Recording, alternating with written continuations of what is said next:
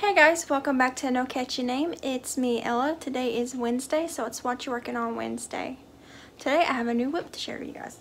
I just started it a couple days ago, and I only worked on it a little bit, but it is started, so it counts. So I wanted to make another wearable. I was wanting to make a shrug, actually, which is kind of like a cardigan, but without sleeves. So it's like open, and it goes over like a vest or something, I guess. Yeah, anyways, so I looked around on Ravelry and I found one that I liked, and I had some yarn to make it with. And the pattern is called Aran Cocoon Shrug by Divine Debris. It's free on their website, but you can purchase it, I think. Yeah, I'm looking at my computer, which is behind. You can purchase it on Ravelry and probably somewhere else, I don't know, I can't see. But, so I'm using Red Heart Super Saver Jumbo, and this is it's like Takura color. I have 2 of these, and I'm gonna need about a little less than 2 of these to make my size.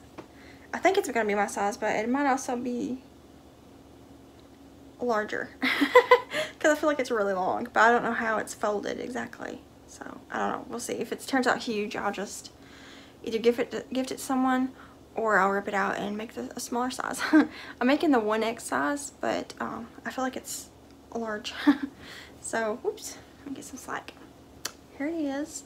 I just started, I did the first 5 rows, and then after the first 5 rows you repeat row 2 through 5 a whole bunch of times. I think the size I'm doing has 85 rows, or yeah, rows. So I basically do what you see but a whole bunch of times. So it's really quite long. It's like a blanket.